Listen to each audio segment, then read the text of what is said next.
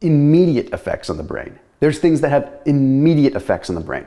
Look, it's not easy to sell insurance, right? What I mean by that is I can tell you that things are going to have a cumulative negative effect on your brain over the long haul, and it may register a little bit, but it's not going to really hit you that hard because you're not worried about what's happening in 10 years, you're worried about what's happening tomorrow. Well, I have 5 things that are going to affect you today. You're trying to have better brain performance, you want your brain to be healthy, well, these kinds of things are going to stop that in its tracks and make it so you don't feel as sharp, period. The first one is one that doesn't come as any surprise, and you're probably going to click off the video thinking I'm just a generic YouTuber talking about sugar, but sugar is pretty profound when it comes to immediate cognitive impairment. Why? Isn't sugar supposed to be brain energy? Well, yeah, the brain does run on glucose. Okay, but check this out. There's a study that was published in the Proceedings of the National Academy of Sciences for USA. That was a while ago, and it took a look at network stability. Now, don't hate me for talking about keto for a second, okay? Because there's just a practical use of this. I'm not encouraging you to necessarily go keto. You can do whatever you want, okay? But this study specifically looked at how ketones affected the brain in terms of network stability compared to glucose. Okay, now let me outline what network stability is. Network stability, we have different regions of our brain, like the limbic system that has to do with emotions, the prefrontal cortex for memory, hippocampus, all these different regions. Well, they communicate with one another. Okay, the brain is not just the sum of all its parts. Like, it communicates, and that's what really matters and makes the orchestra that allows us to be what we are. Okay, well, what this study had demonstrated was that when ketones are present and glucose is lower, those regions of the brain were able to communicate with one another significantly better. See, I want you to think of it like this, okay? The brain regions whisper to one another. They talk very quietly, okay? And if it's a very quiet environment, they can hear the whisper. For lack of a better way of saying it, the CT scans and the fMRI scans within the study had demonstrated that when glucose was not super high, there was less noise, right? And the regions were able to communicate effectively. But when they gave them 75 grams of glucose, which is a lot for one sitting, yeah, but I mean, that's like a soda, right? A couple sodas. Well, it was significantly impaired. What I mean by that is it got super loud and super fuzzy, and all of a sudden the regions of the brain were not able to communicate with each other. So you had like independent parts of the brain just doing their thing, but not communicating with the rest of the brain, so you had this cohesive effect, thereby decreasing cognitive function dramatically in a very short time. Now, another study that was published in the British Journal of Nutrition took a look at 803 participants, okay, and it took a look at ones that were like type 2 diabetic and some that weren't, and it found that when they were people that typically consumed sodas, they ended up scoring significantly less on neuropsychological testing. Now, correlation does not equal causation, but we have to kind of connect the dots. That's a lot of glucose coming in at once. Let's move into the second thing that has to do with carbohydrates that can affect your brain, because this is really fascinating stuff. And in case you're wondering about diet sodas instead of regular sodas, I'm going to talk about diet sodas later in this video because it's a specific subset we need to address. And you're probably wondering if they're better or worse. We'll get there. Okay, so with refined carbohydrates and specifically gluten, there is very clear evidence that it affects the brain. And gluten is not one of these things that's just like trendy to get out of your diet. There is evidence. It's just, of course, there's a lot of money in the wheat industry, right? We have to kind of factor that stuff in. Maybe that science doesn't get out there. I don't know. I'm just a guy on the internet. But the British Journal of Nutrition had published a study first that took a look at 4 groups of kids, okay? And they gave these kids 4 different kinds of breakfast: a low glycemic index breakfast, a low glycemic load breakfast, high glycemic index breakfast, and a high glycemic load breakfast. What they found is that a higher glycemic load, like a larger amount of aggregate carbohydrates, did give them like more immediate energy. However, if you look at the low glycemic index group, they ended up having significantly better verbal memory. Okay, so they were able to communicate and have better just overall memory than the groups that had more carbohydrates or higher glycemic carbohydrates. They also found the lower glycemic group, so less of a spike, ended up being less nervous and less erratic, which coincides directly with that National Academy of Sciences study too, that showed that when glucose was there, the brain operated erratically.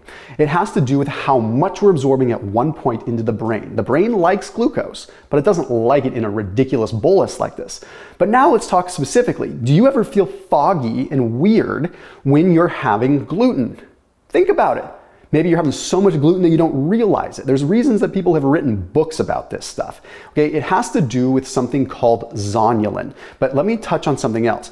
10% of the population are already intolerant to gluten outside of celiac. That's not factoring in the couple percent that have celiac disease. Okay, so 10% don't respond to gluten well. They have an inflammatory reaction. The rest are on a continuous scale up to that point. So you could be almost clinically intolerant, but still be having a lot of issues, but not be on the clinical scale. So it's on a sliding scale, it's on a continuous scale up to that. Personally, I feel like dog crud when I have gluten, like terrible. Right? I know it, I call it, I've been glutened. I know if I go to a restaurant and I just feel it, right? It has to do with this thing called zonulin, which is a protein that is in the gut barrier. Okay, and when zonulin is activated, it decreases the gut permeability, which allows lipopolysaccharides and other pathogenic bacteria to enter into the gut, triggering an inflammatory response to combat the foreign particles.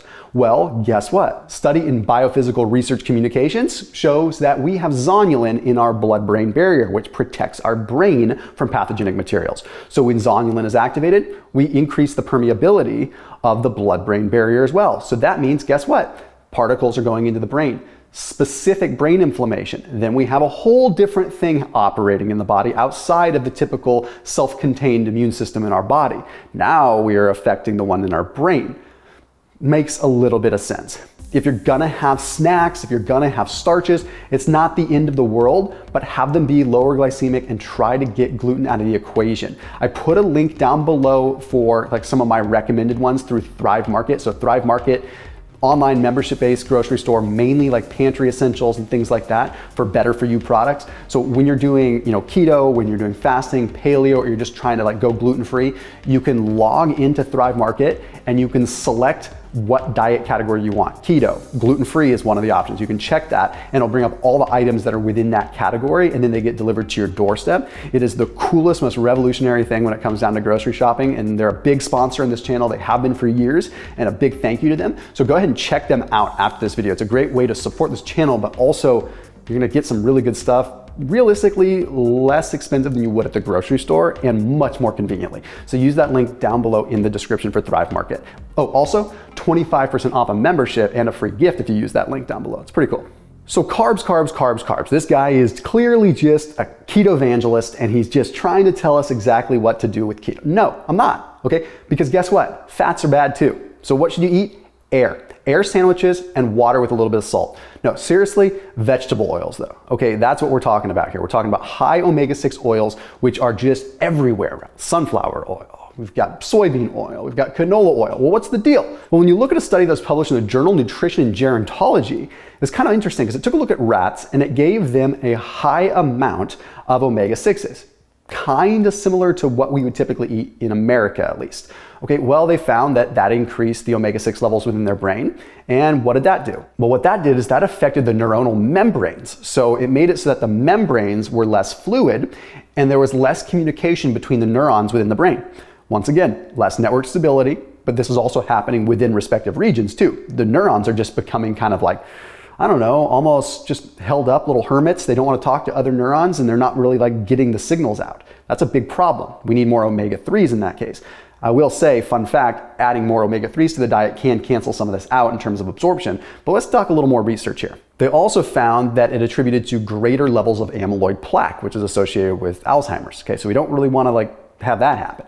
But you might be thinking, well, this is Journal of Gerontology and talking about rats. Who cares about elderly rats? Seriously, does anyone? But no, when you actually look at the human studies, there's 14 additional human studies that have confirmed this same data. So, Let's talk about more fats. Trans fats. We can talk about trans fats in two ways. The first way is when you consume trans fats, they impair your overall glucose metabolism within the brain. They basically trigger poor glucose utilization, and studies have demonstrated that there's reduced gray matter, like a reduced volume of gray matter, indicating brain atrophy. Well, let me give you a quick thing that you can do to kind of reverse this a little bit. The same study had demonstrated that if you add a bunch of soluble fiber just to your diet, that can actually improve gray matter volume. So maybe there's a little bit of a way around that. Doesn't mean you can go eat your double quarter pounder with a bunch of trans fats and then substitute a little bit of chia seeds instead of mayonnaise and you'll be fine, but it does mean if you add some soluble fiber, you can a little bit reverse it. Anyway, let's continue.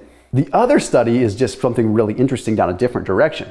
The Asian Journal of Andrology had found that trans fat consumption decreases testosterone levels. Okay, well, this is confirmed with other studies that demonstrate that trans fats also decrease sperm count and yada yada. But brand new study as of April 2021, This one was published in the Frontiers of Aging Neuroscience, and it found that lower testosterone levels were also correlated with lower cerebral glucose uptake levels, meaning testosterone plays a bigger role than just building muscle. It actually helps regulate how we use glucose within the brain.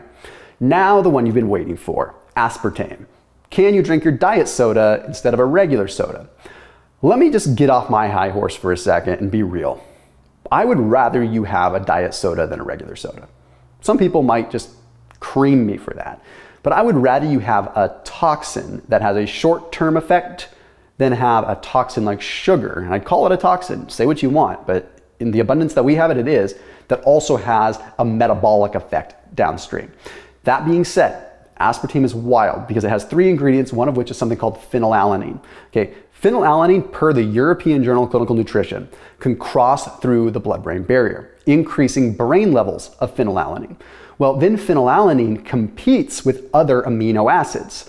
What happens then is those amino acids that would normally support neurotransmitter function in our brain, serotonin, dopamine, all the feel-good stuff, all the energy stuff, well, they don't get to feed those neurotransmitters because phenylalanine is there enjoying the party. It came in and it said, nope, you guys go away. So it absolutely affects how we feel and affects our brain function. There was another study that took a look at kind of how much and how it would have an effect, and it was published in Research in Nursing and Health. Okay, it took a bunch of people, and for 8 days, it either had them consume low amounts of aspartame or high amounts of aspartame, the high amount being like 200 milligrams. They found it just took 8 days for the high group to see significant impairment in cognitive function and increased levels of depression. Okay, that's pretty much in line with how I would feel when I was pounding like 6 Diet Cokes or Diet Pepsis a day. Pretty realistic. Now, a standard soda is gonna be like 180, 190 milligrams of aspartame. That's pretty darn close to the 200 milligrams of the upper level in this study. You drink a plastic bottle of soda, you're over that 200. So a soda a day, I don't know. I mean, it's definitely going to keep your brain away. But the point is that when you look at all these different things, these are things that are going to be immediate effectors of your brain. They are going to affect how you feel. Can you get them out of your diet entirely? Yes. Is it realistic that you're going to always have them out of your diet? Maybe not. You're going to have things that, trickle in. But if you make a concerted effort, it can make a big difference. As always, I'll see you tomorrow.